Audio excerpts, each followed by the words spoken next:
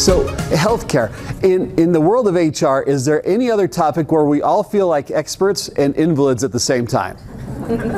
Right? Right? I mean, is that how you feel sometimes? Because when you think about it, think about your last renewal. For some of you, it may have been just a little bit ago. For those of you who may have had a January 1st time and your renewal was a few months before that, for some of you, your renewal's coming up soon, right? And if you think about that, how'd you feel the last time? Right? How'd you feel? How'd you feel? Did any of you jump for joy like that? Did any of you jump for joy because it was just in the single digits?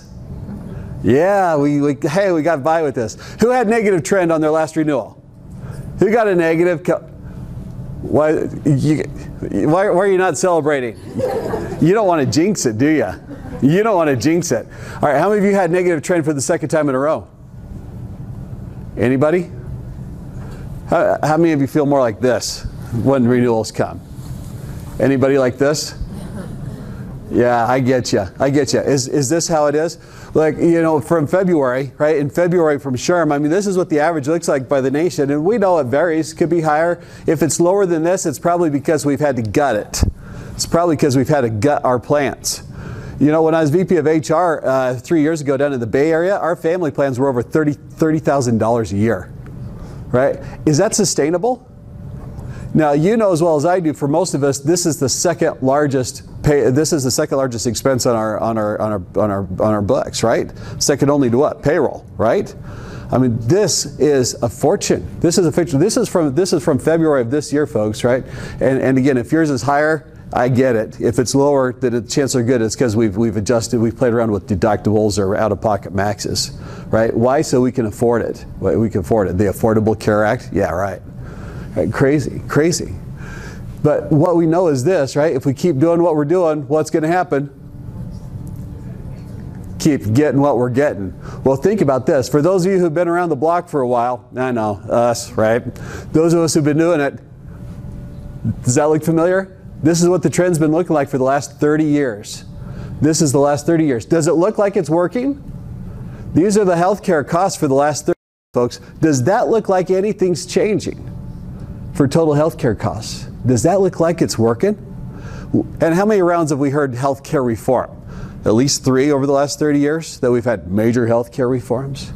Does that look like it's getting fixed? Whatever's happening, it ain't working, is it? It's not working.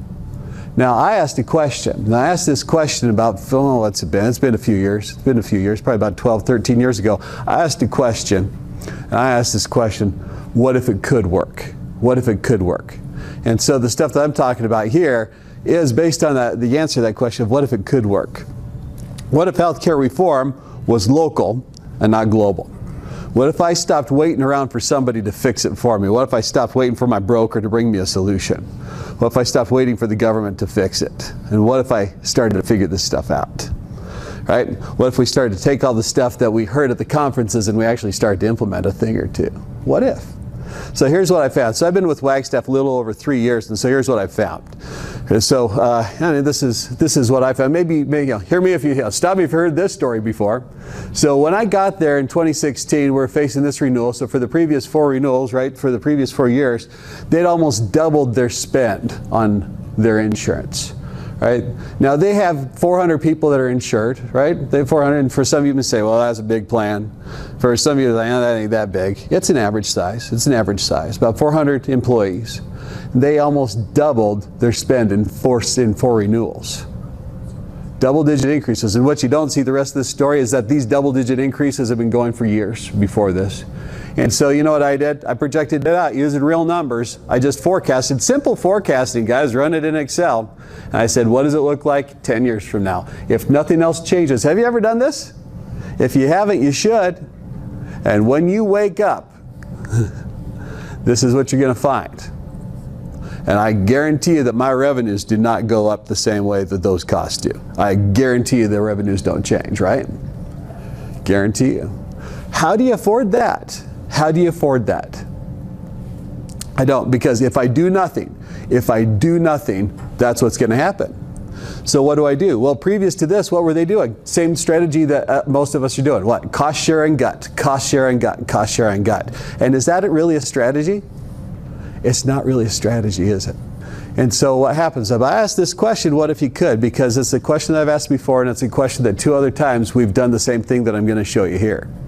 We asked this question, what if you could bend the curve? I'm not so as naive as to say, well, we could reverse trend, right? We can reverse this, we could change this, we could make this go backwards, but I asked the question, could we bend the curve?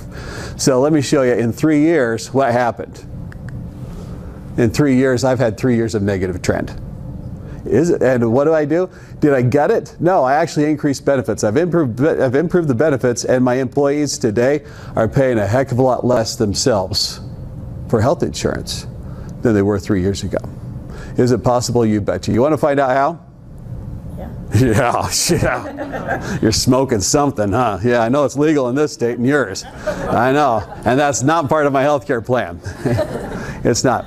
All right, so that's what we're talking about. So is it possible? It is. But it's got to change. We got to change our thought process, because it's going to require a new mindset. And it requires a new mindset. And we're going to come up with all kinds of excuses. And I'm not telling you that you have to change everything today.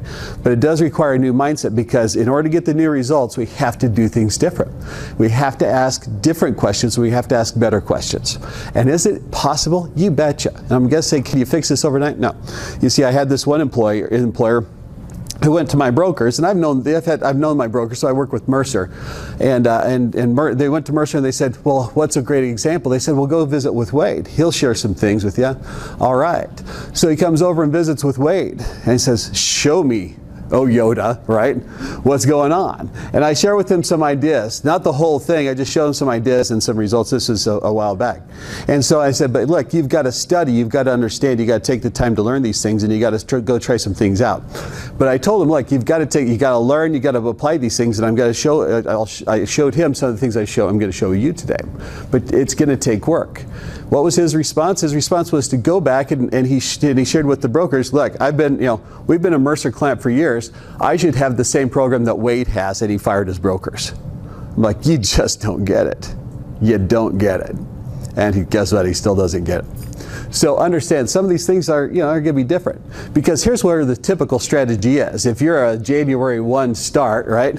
If we start playing here, this is what our typical process is, right? We open enrollments around November-ish, right? We start figuring out, oh my gosh, what are we going to do, right? How are we going to restructure this? Holy Hannah, right? Because our new renewals are here in August, September. Well, here comes our typical strategy about here. Okay? Understand that hope is not a strategy. Who am I kidding? We're in HR. Of course it is. Sometimes it's our only strategy. Sometimes it works, right? It works. Sometimes it's our only strategy.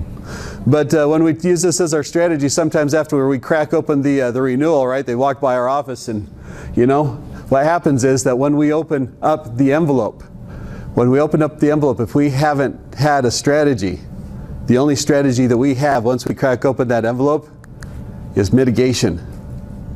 It's mitigation. Because there is no other strategy at that point. We can't change the results, can we? We can't change the results. At that point, we're just trying to figure out how can we afford it at this point. And at this point, you've cracked open the envelope and you've seen the results, and what? You start to pass out, and at that point, all they say is, sorry, she's dead. There's nothing else that we can do about it.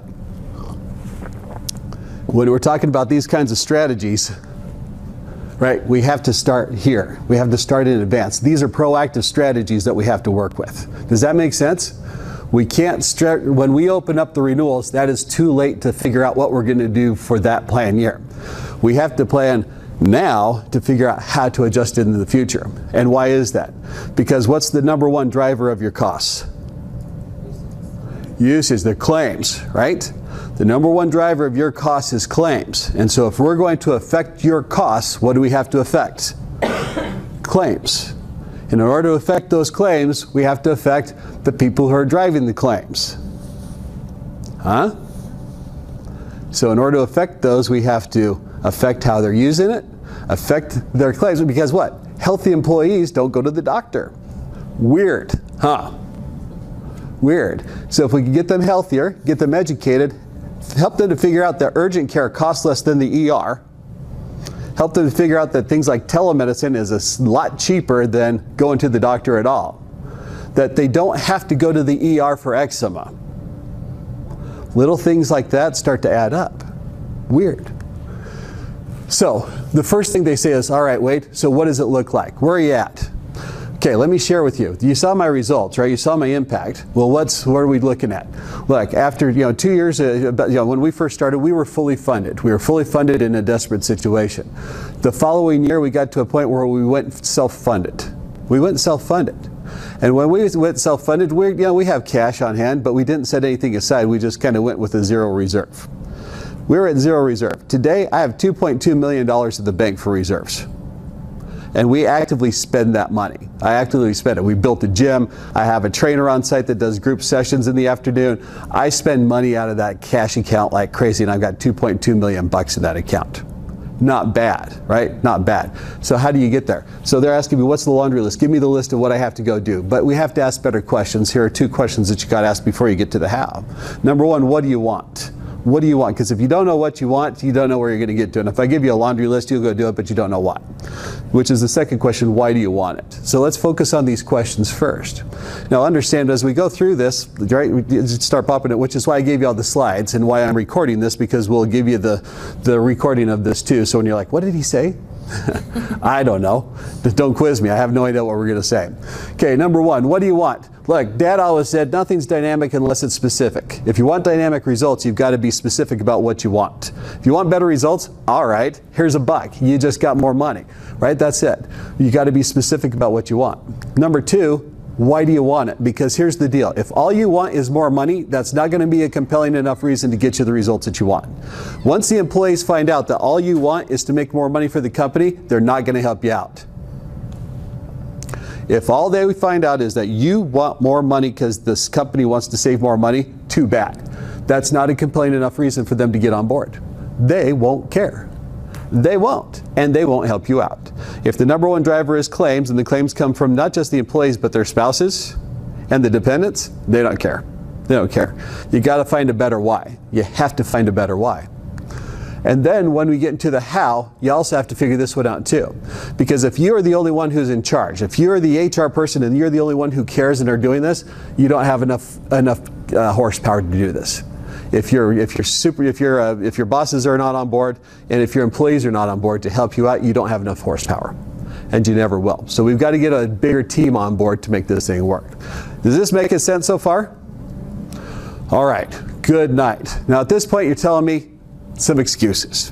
Are you not? Is this going through your head? That's nice, Wade, but you came all this way, but I can't. I can't. But we're fully insured, so this isn't going to work. Or we're too small, so it's not really going to work. Or we're community rated, so it's not going to work. Are these some of the excuses going through your head about now? I hope not, because like all these things will work. This is the 3rd time through, and I've done this for fully insured, I've done this for self-insured, I've done this for different sizes of plans, and I've never had an ROI not hit by the 12th month. And I've never hit a savings of less than $1 million by the 2nd year by implementing some of these things. So as we go through what I'm going to share with you now, understand that some of these things may not work for you. They may not. But what if one of these things does? Some of these things may be just cornball ideas. But what if one of them isn't? But some of these things you may say, I'm already doing that. Cool. If you are, keep doing it. But what if one of these things is a new idea, and what if it would work? Right? What if it would work? So is this making sense? All right. Do we need to explore anything else before I jump in and give you some thoughts? It's like, get going. Let's go. Let's get to the what. All right. All right, so here are your 3 things, right? This is what it takes, right? These are the 3 things in terms of the package of what you got to take into consideration as we're going down this path. Now, the way that I package this up is, we only have about 50 minutes to do this, so we could talk all day long about any of these packages, about any of these things. And what we do, right, what we've done is taken some time, and they're lessons learned over the course of 12 years or longer as we go through these things. So understand that any one of these topics, if you want, we can go through this. Now, the slides are available, as you know, through the email on my site at wadelarson.com. And also, with questions that you have on any one of these things, please feel free, pull out your business card, write your questions on the back of your business card, and then you can drop them off with me afterwards. I'll be hanging out for a bit afterwards, but I know you have to get back to work and all that good stuff. So if you don't have time to hang out afterwards, please feel free to jot your question on the back of the business card, leave it with me, and I'm happy to interact contract afterwards. Cool, we can talk. That's great. That's fantastic. But let's talk about these 3 areas and also, and see where we go. Sound good? So as I share these things, I've got a ton of stuff. We're going to hit these things, and chances are good I'm not going to fully bake any single one of these topics. There's probably a good chance I won't fully bake any one of these things. So if we hit one of these topics and you're like, I don't get that, chances are good I did not spend enough time on any one of these topics. There's a good chance of that. So that's my caveat. There. That said, let's get going. Here are 3 things that we've got to make sure that you have to make this thing work. Number 1 are partnerships. You can't do this thing alone. And if you try, it's going to be an utter failure. So we'll talk about who those partnerships are with. Number 2, we're going to talk about some of the best practices. Are there other best practices that I'm not going to share? You betcha. But I'm going to talk about some key best practices that you're going to need to implement or that you should consider. Number 3, some new mindsets. To some of you, you're going to say, this is cray-cray. And you are correct. This could get you sued. Probably will. But that's okay. You ought to take a look at it. Because they don't. They actually don't get you sued. They save you money and they're genius. But you ought to take a look at some of these things. So let's take a look and see what these things are. First, let's talk about partnerships. Your first and most important partnership has got to be with your employees. When your employees start to become consumers of healthcare, this is where the change happens. This is it. Here's the most important principle that they need to understand and that you have to teach. Once they understand that health insurance is just like car insurance, things start to change. They don't understand that insurance is insurance.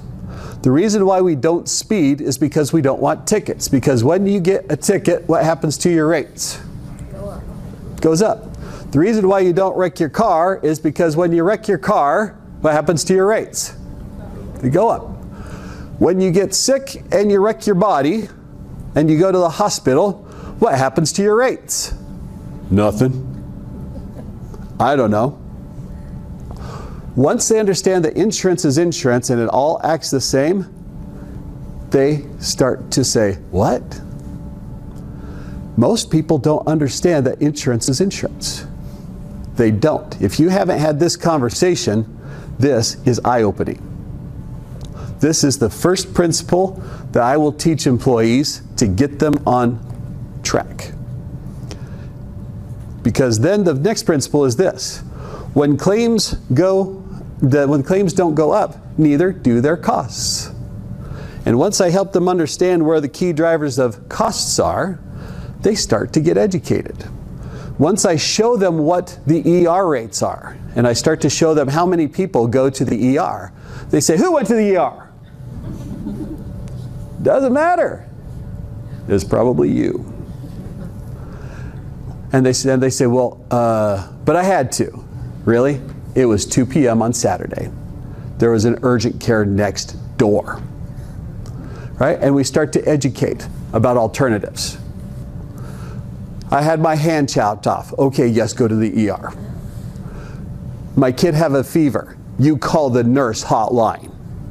Right? You call the nurse hotline. Okay, has 105 fever? Yes, go to the ER. 98-degree fever? You call the nurse hotline. You start to educate. I felt bad I was going to throw up. You call Teladoc. I gave it to you for free. I'm paying for Teladoc for free. You call Teladoc. You start to educate.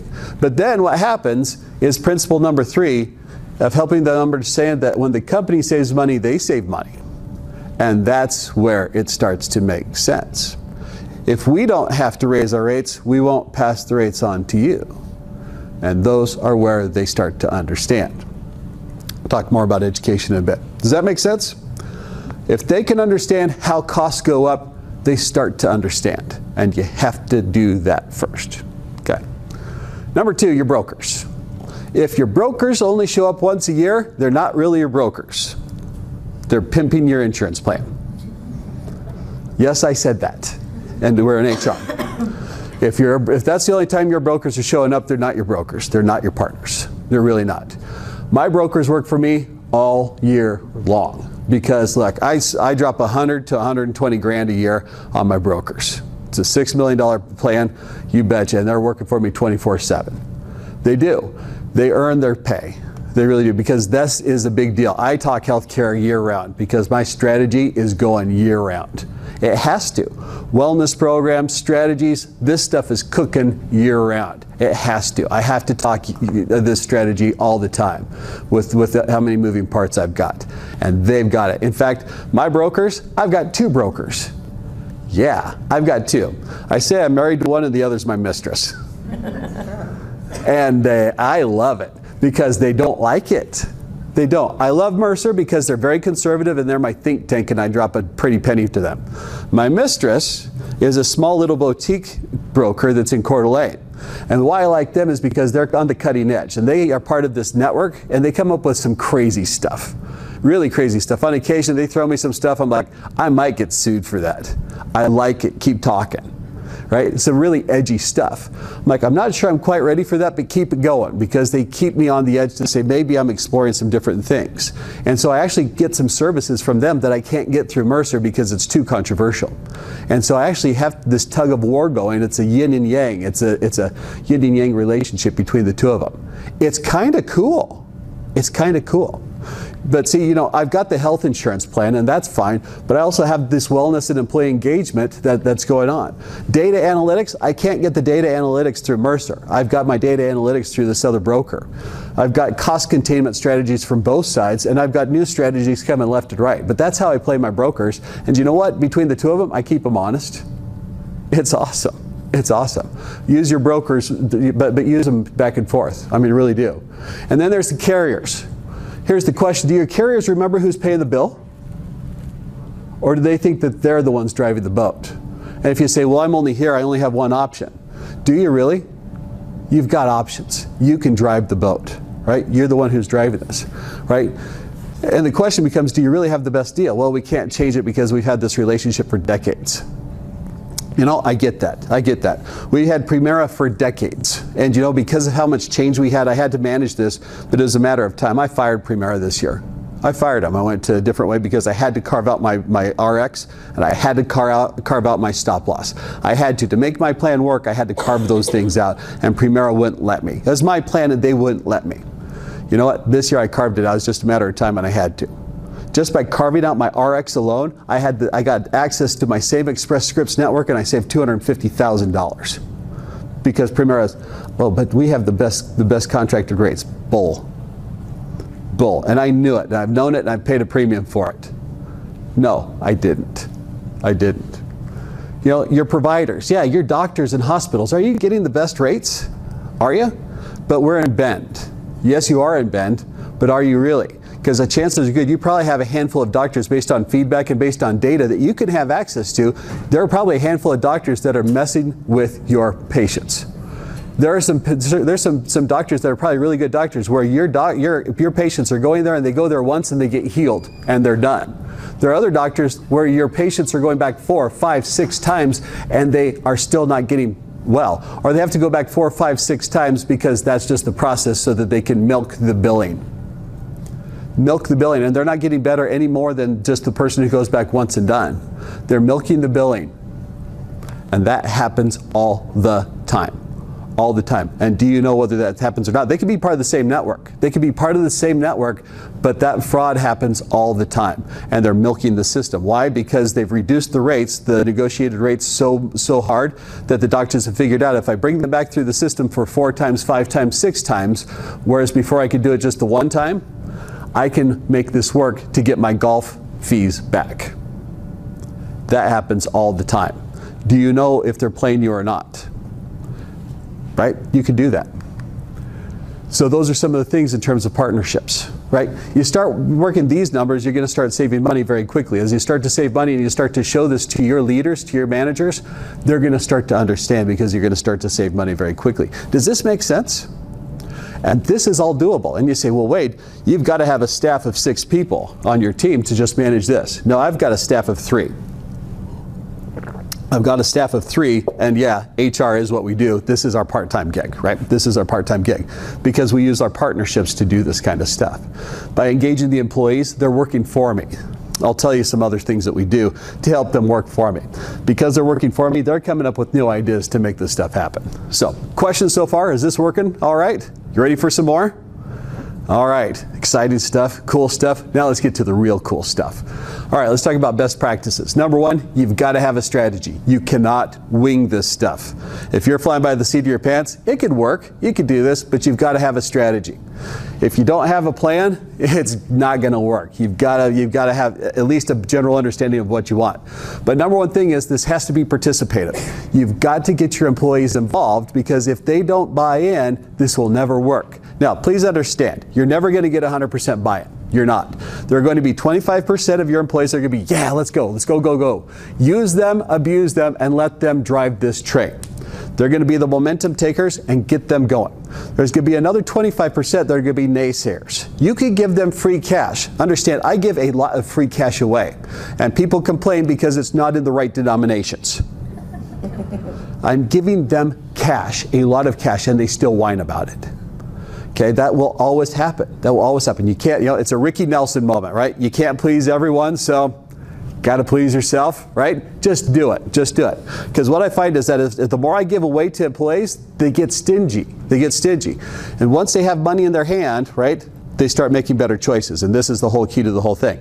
The 50% in the middle are going to just go with whatever they need to go with. That's what you have to just manage. But make it participative. It also has to be multidimensional. This whole one shot, you do A, B, and C. If you just do A and then you get it, it's not going to work. You have to have this be multidimensional. You have to take this on a wellness front. You have to have multi-dimensions to this. We could talk more about this later. But you do have to have buy-in from the top. This has to have a stamp of approval, but here's the quickest way to make this work from the top. Once you start making dollars and cents of this and show them how much this saves, you're going to get it. And sometimes you're going to need to have a leap of faith. Sometimes it's trust me. But if they don't trust you, whatever, have them talk to me for 10 minutes. We'll talk real numbers. Seriously.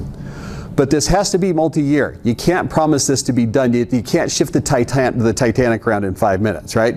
We tried that, still hit the iceberg. But it's not going to work. This has to be a multi-year process. It really does. But you have to have the strategy.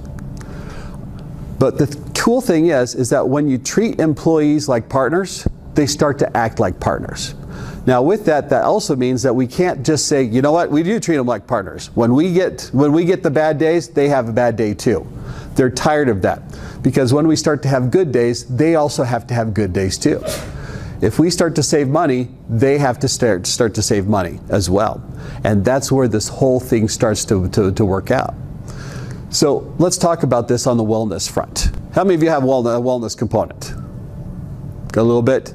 I see half. I have some little kind of do. Kind of. You've got to be all in on this wellness, because the number one driver of cost is claims, right? Claims are leading to health, and the way to tackle that is through a wellness program. Now here's the other cool thing about wellness, is that this is the sneakiest way to increase employee engagement. They don't know that you're addressing employee engagement by doing wellness stuff. They just think that you're doing some fun stuff. It's a sneaky way to do employee engagement. It really is. But it's got to be rewards and incentives. Now here's the deal on this. You can't get $1 million outcomes with $5 gift cards. Let me repeat that. You cannot achieve $1 million outcomes with $5 gift cards. You can't. So if your idea of doing of having these incentives is by dropping 15 bucks into their HSA, and that's your wellness incentive, it's not enough to be compelling enough for them to do anything on this stuff. It's not. There should be an HSA connection to it, right? So they can save some money. But the other part of this is the yin to the yang. You need some penalties in there for those who don't want to play. If they don't want to play, that's okay. They don't have to, but they should be paying a price for not playing. Let me give you an example. Here's how we work. We have some key components to our plan. Now we have a PPO and we have an HSA.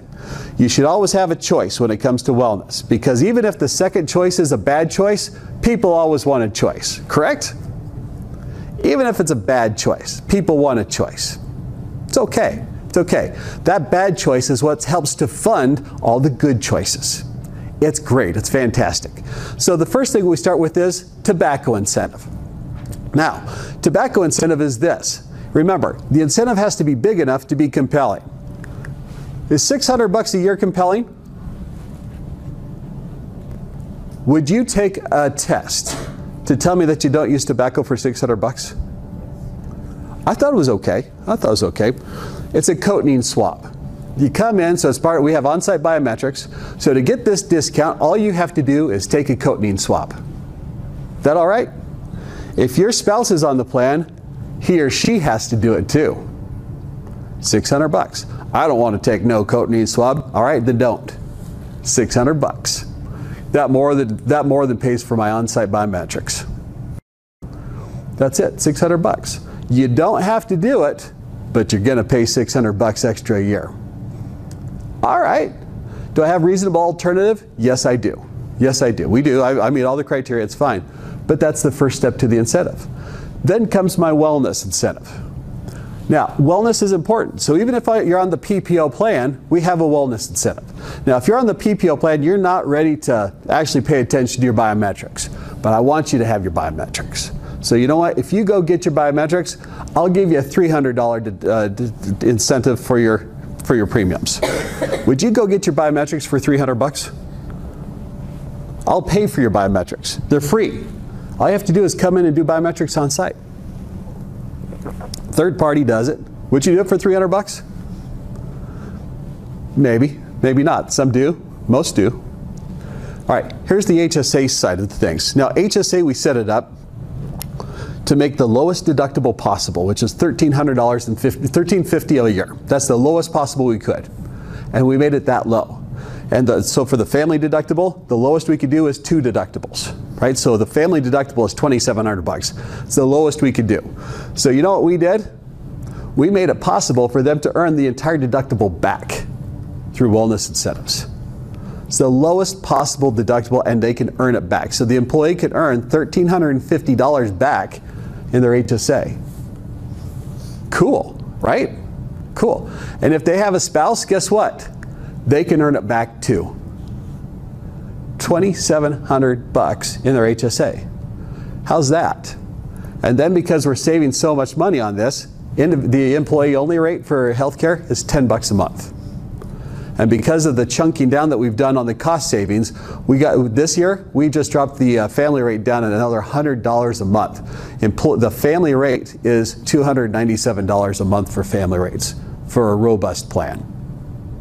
Huh. As they help us out, we're giving it back. The PPO plan, all we did was we locked in the rate. Whatever the last rate was when we went to this plan, we just locked it in. So the reward for helping us out is no increases. But I'm not chunking away, but they're still paying over $600 a month for it. And you know what? I still have 40% of the people still doing it. Bad choice, but they still want a choice. Those who are participating and helping us out, I'm rewarding. Do you think they love this? Now, how can I get a reserve of $2 billion by giving the money away? How does the math work? What? No claims, less claims. Fewer claims. How does that work? How can this possibly work by me getting money and saving money by giving the money away? How could that possibly work? Because when people have the money in their hands, they get stingy. And they become better consumers of healthcare. Huh, that's weird. Isn't that weird? It's weird. We're entering into the fourth, so this is the fourth renewal overall since I've been there. This is the third renewal on the plan. I've got $2.2 million in the bank, and I'm projected to be 8% over budgeted still. So I'll have $3 million in the bank, and I'm giving the money away. I can't give this away, and I still have 40% that want to do PPO. Huh. Ready for more? Ready for more? Okay, I got to pick up the pace. Okay, I got to pick up the pace because, hey, I only got 20 minutes left. So here we go. You ready for this? Pharmacy. Who's getting killed by pharmacy?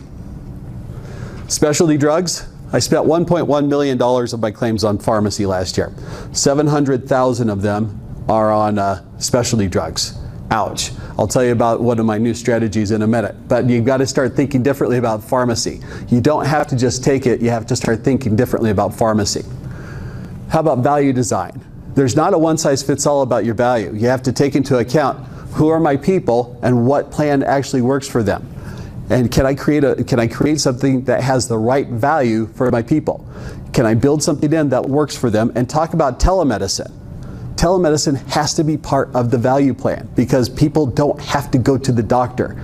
You can go to the doctor virtually for up to 70% of the common problems that you have, and you can save a fortune on this stuff.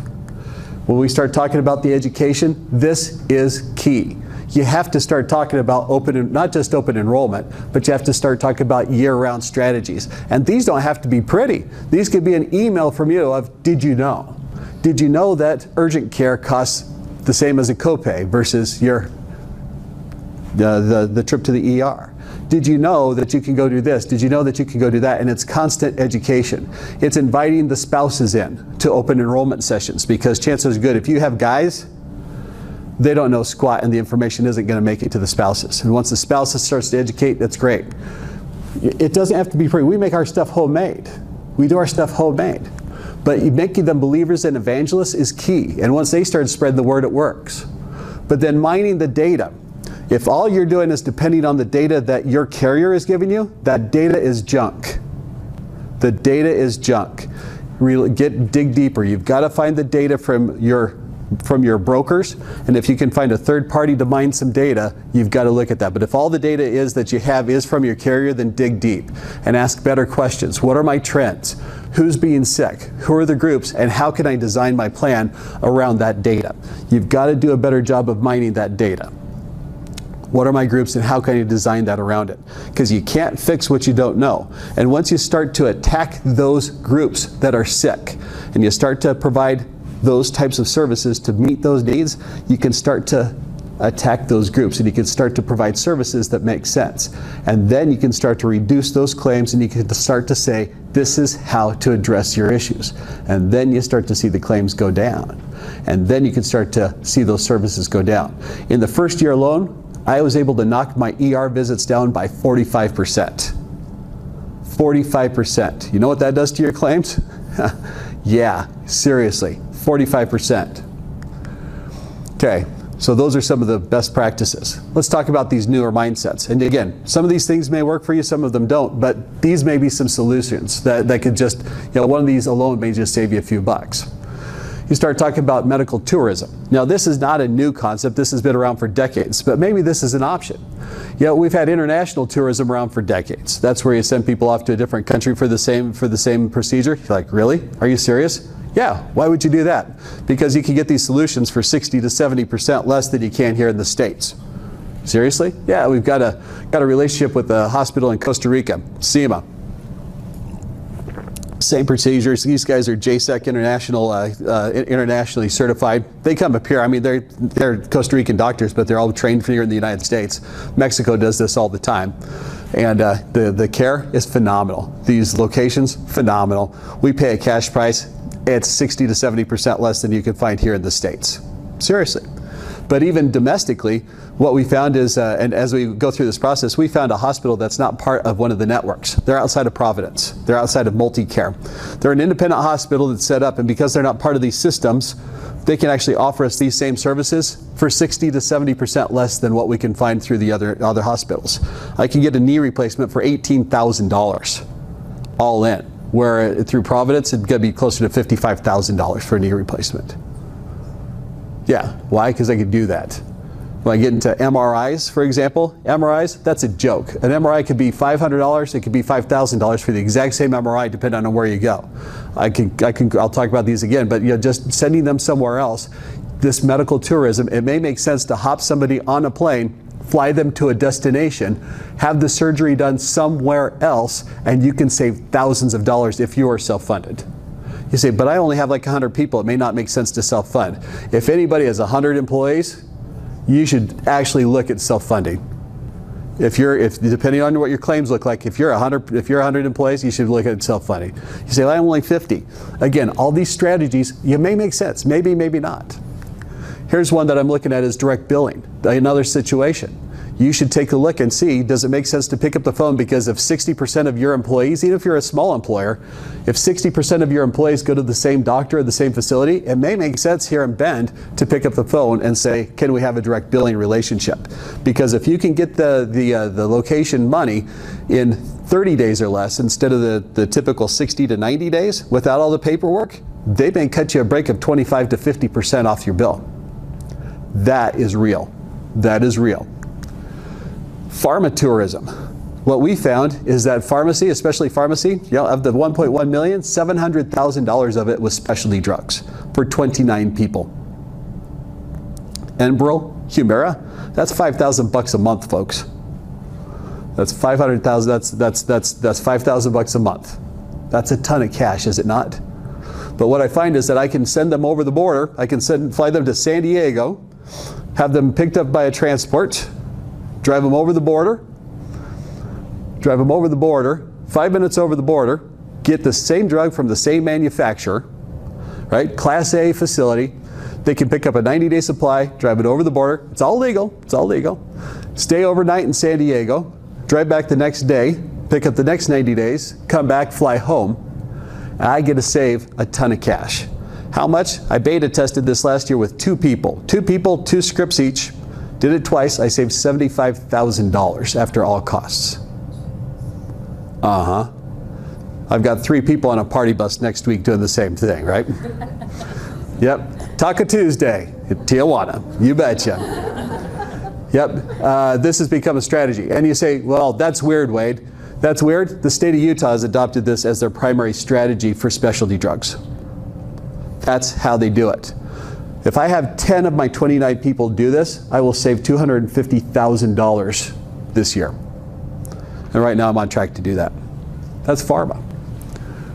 Reference-based pricing, that could take all day long, but you're in Bend, and this is a sweet spot to come up with reference-based pricing. That's basically name your price.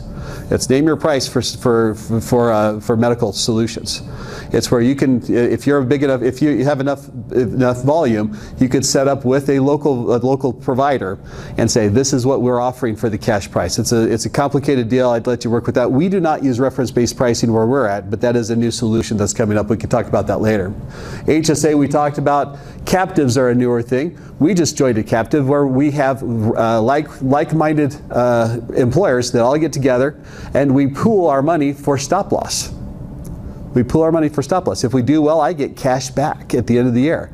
And these are not small sums. I could get $50,000, $60,000, even $100,000 back a year if I have a good year for my stop loss versus dump the money in, dump the money in, dump the money in. And this is the final, one of the final things, international scripts. Even if you're even if you're a small employer, again, mail order. The employee has their script sent to them directly, 90-day supply from this place called Petra RX. Again, my mistress broker, right?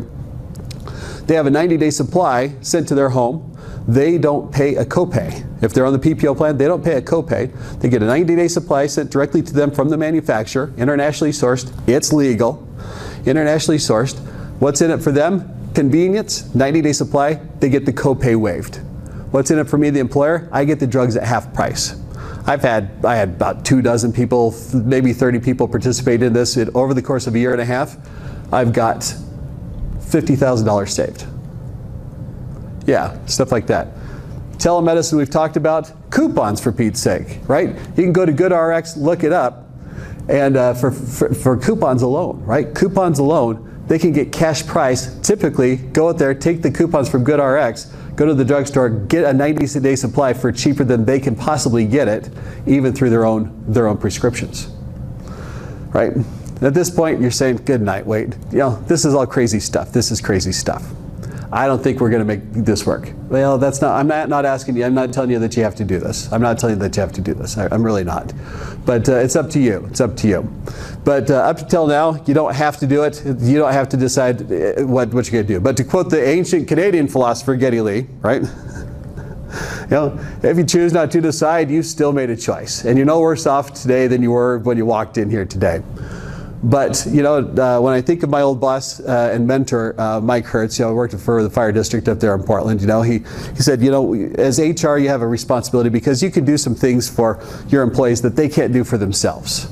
He says, but so knowing that, you know, always find a better way for your people because they're counting on you. And as we think through this, you know, our process is transformation. And when I'm thinking about what we did at Wagstaff, you know, we start off with 3 goals. And the first goal and most important goal was we want to improve the health and well-being of our employees. And that was where we started. That's always where we start. And then the second goal was to help reduce their costs. And number 3, and this is our priority order, then we'll save money for Wagstaff. The funny thing is if we can improve their health and improve their bottom line, we'll improve our bottom line. And that's what it works. And so to give you the idea, I mean, we hand this stuff over to the Wellness Committee, and just to give you a snippet, you know, through our wellness events, even just last year alone, just one little thing, doing the wellness, doing the weight loss challenges, we helped people 800 pounds. We lost 800 pounds. That's impactful. With some of the money that we use, we're able to hire an on-site trainer. She alone is responsible for 200 pounds of that loss. But what's not counted in this weight loss is we're able to test some new things out. And so, yeah, I talked about one of our relationships of the international hospital. And so I did a try before you buy, and I said, well, let's give this a shot. Just a year ago, this guy was around. Just a year ago. But this guy was struggling for 30 years, right? For 30 years, this guy was struggling. But even just a year ago, this guy was what he looked like. And for 30 years, the doctor would just say, eat less and exercise more. But what we find out from a doctor was that solution actually works against him because of what was going on in the body type. And after, you know, struggles, after losing a chunk of weight, right, it just didn't work out. But because of this solution and trying some new things out, we're able to actually go down and get the surgery that actually worked for him. And that's what happens in a year, right? That's transformation. And with this transformation, you can change lives, right? You can change lives, you can change their lives, you can change your life. But isn't that what we're in HR to do? Isn't this what we're in HR to do? It's not about saving money. It's not about saving money. This is about shifting what we're doing. This is about changing lives, and this is what you can do. So with that, anyway, thank you very much. I don't know if we have time for a question or two. Sure do. All right, let's see if we got a question or two.